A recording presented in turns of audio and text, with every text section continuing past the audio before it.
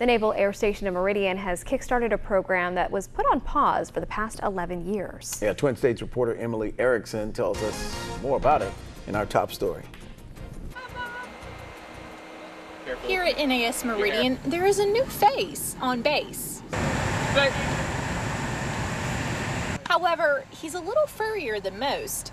Baba is a 5-year-old German Shepherd who is the base's first military working dog since 2007.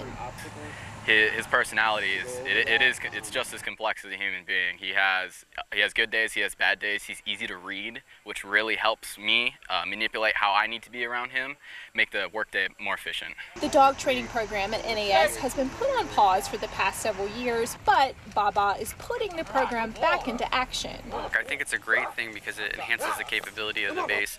A dog can search 50 cars in about 15 minutes, whereas people it would take a longer time, and then dogs are more effective at it. So I think it's great that we're enhancing the security department and showing people what we can do as dog handlers. The soul of the dog team and its chemistry is the rapport, which is the connection that you have with the dog, just like, they're social animals just like we are. The rapport that you have with your boss, with your brother, your mom, it determines the state of the relationship.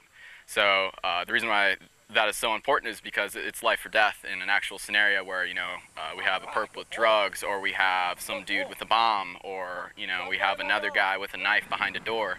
Having a stable relationship with your dog could save your life. Local law enforcement and county officials were at NAS today for a demonstration of Baba's skills. He's a great community asset. We do a lot of shared assets with the local community, whether it be Lauderdale or Kemper County sheriffs, as well as the local police departments. He's a shared asset that we can employ, just like we borrow their stuff. When they can help us out with some extra facilities or equipment, we can do the same thing with Baba. So it's not just good for NAS Meridian, but it's great for the entire Lauderdale community. NAS hopes to get more dogs in the future. Reporting at NAS Meridian, Emily Erickson, Twin States News.